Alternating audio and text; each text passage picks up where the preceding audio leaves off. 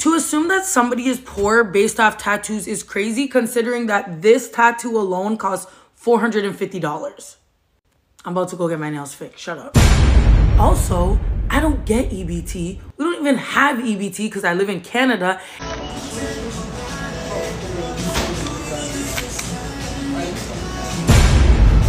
Okay, guys, you already know it is thick, so we gotta eat. Let's see what we got today.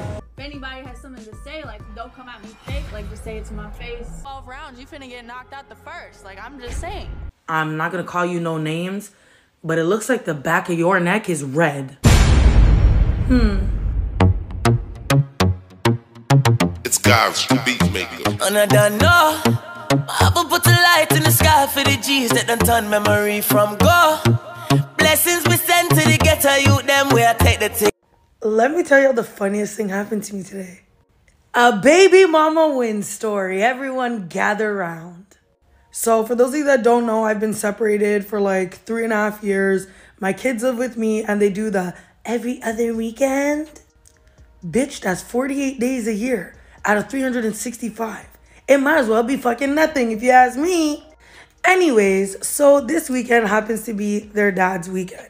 Their dad and I live far apart and he's literally working in town today. So last night, he slept at the house. Now, my mom is also visiting in town and needed a ride this morning to the train. My baby daddy needed a ride to his work truck because he can't park it anywhere near my house. The plan was I was going to pick him up at 7 a.m., drop him to his work truck, and then bring my mom to the train. But by 6:30 in the morning, me and my mom were up and ready and basically waiting to go. So I went into where my baby daddy was sleeping, and I woke him up, and I said, hey, it's 6:30. I'm going to go and drop my mom, and I'll be back before 8:30 because he starts work at 9:30. He wakes up out of his sleep. He says yes. I explained to him, I'm taking my son with me. I'm leaving my daughter with him. Do you understand? He says yes. Get in the car with my mom, driving along. 7:12 a.m., this man texts me and says, are you going to be here soon? So I call him. I'm like, no, I'm going to be there at like 8. Why? Immediately, he's pissed. Apparently, he needs to leave the house much earlier. So right away, meltdown. Basically, he starts being rude to me. So I hang up the phone because I'm like, yo, I'm trying to work this out. I'll drive. I'll do what I got to do. But you're not about to disrespect me. So I hang up the phone. A minute goes by. I call him back because I'm like, you know what? He has work. It's not worth arguing about. Let me tell you, I call the man back. And the man is being rude, okay? I'm talking, I got to go to fucking work. La, la, la, la, la, la. And then the man goes, I'm leaving. I'm like, you're leaving what, the house? He's like, yeah. I'm like, are you taking the baby? He's like, yeah, bring her to work with me. I'm like, so you're going to bring the kid to work with you all day instead of just waiting for me to come back? What? Long story short, he hung up on me 8 times. 8 times. And then lied and said he was just about to get in the Uber. La, la, la, la, la, okay? The moral of the story is this man is going ballistic. And the reason why this is so funny is, yes, it's inconvenient that you're late for work. But do you know he has a 4-year-old? And in 4 years, this is the first time he's ever been late to work because of his kid. This is the first time he ever had to scramble and figure it out on his own with his kid. It was heaven. It was honestly the best morning ever. I took the cussing. It was fun. See, man, y'all bros, y'all just be knocking down any snow bunny, especially these ratchet ones that I keep talking about. The face tats, I haven't really seen the body. I've watched other videos. She's Canadian, guys. Toronto, as they say, not Toronto, Toronto. And she's got big man tings. It's a thing, fam. It's a thing, fam. However y'all be talking. Shout out to my Canadians and all that shit. But baby, now let me get back to the bros. Y'all really be skeeting in women that look like this just because she's a bunny. This is an embarrassment. So are you guys still married? Because you say you've been separated. Is that a term y'all use in Canada? Because when you're separated, that means that you're married. But hey, do your thing. So obviously he's a bro.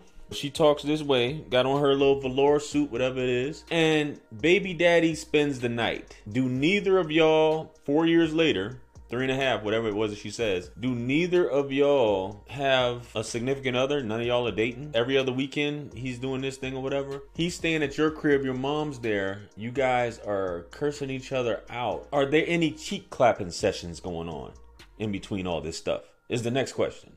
It's just strange. So you're celebrating because he's late for work? You should have took the girl with you too. I don't know, but I guess I understand what she says. She thought that he said that everything would be fine in terms of that. I don't know. All that cursing, yelling, all that stuff like that, somebody still got feelings. And for the man to be comfortable enough, if I'm staying at your place, cheeks are getting clapped that night, and I think you know that. So that's neither here nor there, man. Anyway, sleep with whoever you want, man. But hey, this is just too ratchet, too ghetto, whatever. Gerald, why are you always making videos about the bros wanting white girls? I've had dudes DM me, send me emails, getting all upset and all kind of crazy stuff. Hey man, if that's what you like, that's what you like. This is just unsatisfactory. White guys don't even want chicks like that look like this. I keep saying this, man. But anyway, let's get on to the next clip. Let's go. Mama, it's not a phase. Your daughter's a ghetto-ass white bitch. Gucci flip-flops. Okay, so I've been seeing this trend go around a lot.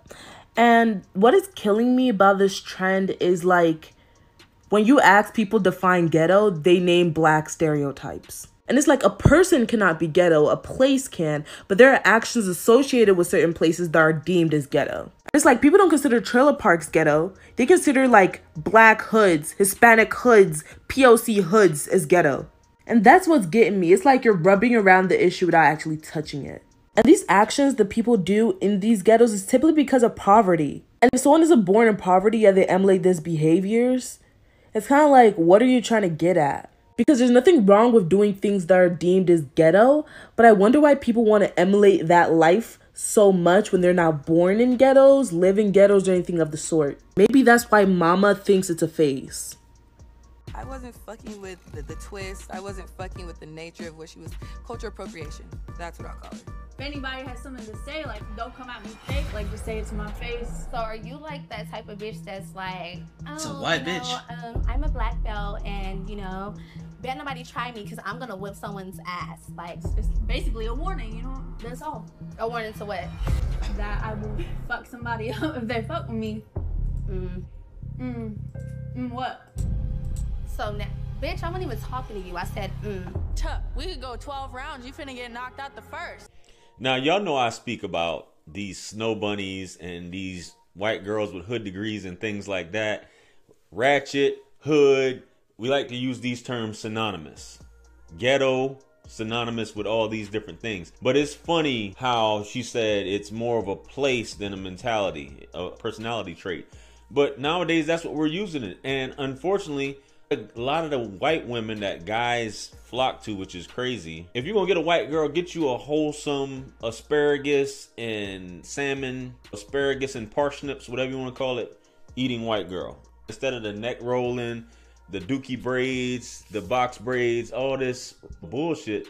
And this is what white girls tend to adopt, the worst behaviors of black women, which doesn't speak for all black women because they think that's how all black women are. Ghetto originated with the Jewish in Venice, Italy, and in Germany during the Holocaust, which was the lower socioeconomic areas where they were living at during this time, which were called ghettos. So it is a place. Trailer parks, you can call it we call trailer parks ghettos too. You know, it is what it is. But I think it is distasteful it's just weird seeing white women behave like this. It's crazy, but I don't know. You love who you love, fellas. If that's what you like, if you like all that shit, do your thing, man. It's blackface at the end of the day. But let's get on to the next video. Let's go. If you were starting to talk to a guy, you were angling for a serious, committed relationship with him, and he said, I'm willing to be monogamous with you, but you cannot party anymore. Do you pick the guy or do you pick the party? Honestly, like, he should just, like, let me do my own thing, but also, like, know, like, I'm not going to hook up with other people. Yeah. Like, there's that level of trust. You said in your last relationship you were cheated on, correct? Yes. Do you know the context of how you were cheated on? Did he cheat on you at a party? Yes. He met the girl at a party? Yeah. Do you think alcohol was involved? Yes. In his infidelity? Yeah. Okay. So is it fair to say that situations where there's alcohol and partying, that the likelihood of infidelity is increased? Honestly, yes. Okay. But I can handle it. I'm not that type of girl. I'll never do that. I'll never do that. It doesn't happen like that. Girls' night out is just girls' night out. We get dolled up. We do this. We take shots. I can handle it, but he may not be able to do the same thing. I'm a woman. I can handle it. I don't act like that. Ladies, y'all need to cut that out. I did a story time on date night, and I'll link it here for you guys to watch. It happens every time. When girls going out, is a very small portion of women that want to let off some steam or whatever. Especially these women. A lot of you guys, your girlfriends like to stay out, and even your wives like to continuously be up in another man's face for some reason. Constantly going out. And I had people argue with me, married couples should be able to go. Da, da, da, da. What are you doing? Handcuffing each other the whole time? Not saying it can't happen if you want to go listen to some music and vibe, but if you're going out by yourself, the sharks are going to be circling. You got your girlfriends who may be single as well. And even if they aren't single, if they're married, women love attention, currency. It's their currency, guys. Attention is currency for women. It's fiat, but at the end of the day, that's what they need. So ladies try to say this stuff. I'm not like that. No, you are like that. Women cheat just as much as men. It's equal. So y'all just need to cut it out, man. Anyway, let me know what you guys think about these videos. Comment below. Like, share, comment, and subscribe. Hit me up on Linktree to book a one-on-one with yours truly. Purchase all my books, merch, t-shirts. Helps us support the channel. Follow me on Facebook, Instagram, and TikTok. With that being said, much blessings and abundance. Stick around for the next video that's going to pop up on the screen below. That's where I'm going to see you guys at. This is your favorite everything. This is Wisdom. I'm out of here. Peace. Yeah. 50 Cent. 50. Part 2. Bring it back. Yeah. Can't forget Tony. 50. UK.